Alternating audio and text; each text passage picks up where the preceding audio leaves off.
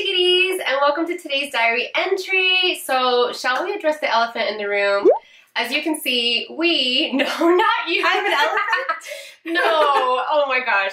Okay, what I meant by that is that we're not in Blush Diaries headquarters. As you can see, I am here joined by Melissa, and she is actually a fellow YouTuber slash friend of mine slash she's awesome, and you need to go check out her channel now. And if you want to, we're actually going to be doing a series here on both of our channels. We're going to be doing our top 5 favorites. So from face to eyeliner, mascaras, blushes, lip balms, you name it. So we've got you covered. So if you want to go check out her video, make sure to click on her beautiful face right now. Right now. Go.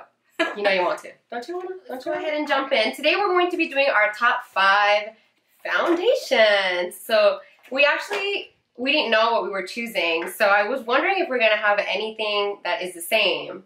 And we actually did in this category, so I'm excited. It's pretty cool. So I'm just gonna pick whatever. What did I get? Ooh, the Bare Minerals Bare Skin. So I really like this foundation on days that like to go to the pool or just makeup, like the makeup but no makeup look. I love this foundation for that because it's very natural, but at the same time it gives you like a slight coverage that is medium, but at the same time it looks very natural and it blends in so well with your skin. And I like to apply this one with the Beauty Blender. I haven't bought the actual brush that comes with this.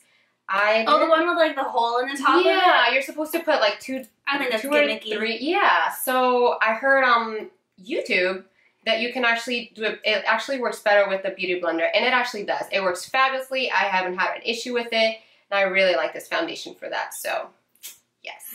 Okay, so the one I have that's closest to that is the Chanel Vita La Mer Aqua. And I'll tell you right away, I have really super oily skin. I think you have dry skin, right? Yeah. So we have different types of skin. So you'll see different types of foundation, but yet there's still some overlap. So that's kind of cool. But I have really oily skin. My T-zone is like super oily all the time. My cheeks get slightly dry in the wintertime, but for the most part I have oily slash combination skin. But this is the one I have that's the closest to that. So the Chanel Vita La Mer Aqua is a great foundation. Same thing as Valerie said, it's kind of like my no makeup foundation. I apply it with my fingertips though, so it is water-based, so you have to like shake it up, there's a little ball in it, and then you squirt it out. I just put it on my fingers, I apply it all over, and it's almost like a moisturizer, but it has such great coverage, and it smells really, really good. I do love the smell of Chanel stuff. I've yet to... Oh, it's squirting out. Oh no! Oh, you didn't get get my you. nose, so we're good. So next here I have the Makeup Forever HD foundation. I love, love, love this foundation for when I'm going out at night, for when there's flashes left and right. This will not give you that Snapchat. white, yeah, you know, that white back like flash and it looks like you're a geisha doll. This one does not do that. And I love the coverage in it. I only wish it was a little more like, what's that word I'm looking for? Like a velvet finish, sort of like the Too Faced Born This Way foundation, how that one has that like a velvet finish. This one is a little different. I know that they changed the formula recently, and this is before they changed the formula, so maybe it's a little better. I did hear that they actually did improve it, and it's a little better, so I'll have to give the new one a try, but so far I really love how it has no SPF, so therefore you won't look white. Okay, next one that I have is my all-time, I'm going to call it my Holy Grail foundation because I've bought probably 4 or 5 bottles of this, and when you repurchase foundation that many times, you know it's good stuff. Yeah. At least for oily skin girls. So this is the Lancome Tint Idol Ultra 24-hour makeup. This stuff is like a godsend for oily skin. It really does last probably not 24 hours, but right around like the 12 to 15 hour mark, it still looks perfect. I don't need to touch up throughout the day when I wear this. It keeps my oily parts really super matte, and it comes in a really great color selection, color range. I think there's like 24 different colors, which is really good. They have it in neutrals and cools and warms and just all over the place. Also, the packaging is really cool. It's a glass bottle and it has a pump. Pumps are always a really good thing to have because it just makes it super easy to apply. So I apply it with a Beauty Blender. Very cool. So to my very last high-end, and I recently did a video on this foundation, but I just cannot get enough of it. I can't put it down. I haven't used any other foundation in the past month. I've been obsessed with the Too Faced Born This Way foundation. I absolutely am head over heels over this one. I just love the finishing touch. I do notice that it applies better if you stipple it on rather than just brushing it on, but I stinking love it. The velvet finish, it's medium coverage, but not, you can make it full coverage, but not, you would have to use a little more, but one pump and it gets the job done, and I stinking love it. So yes, Too Faced Born This Way, Too Faced Born This Way foundation. Yeah! Yeah, you can see that.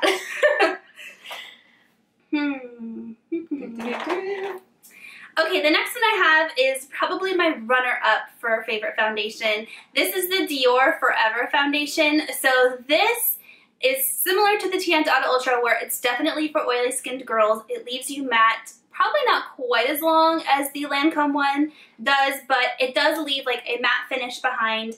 It lasts pretty much all day. I work for like 10 hours a day. When I come home, it still looks pretty good. I do have to blot a little bit on my nose when I wear this one, but other than that, it is very, very good. This one, the finish is almost like a satin matte, where it's like kind of like a rose petal type finish. It's not quite as mattifying as this one, which is nice if you're not wanting like, I don't want to call it cake face, but sometimes cake face, you know what I mean? It happens. So, and the packaging, same thing. It comes with a pump. It's in a glass bottle. It's super luxurious.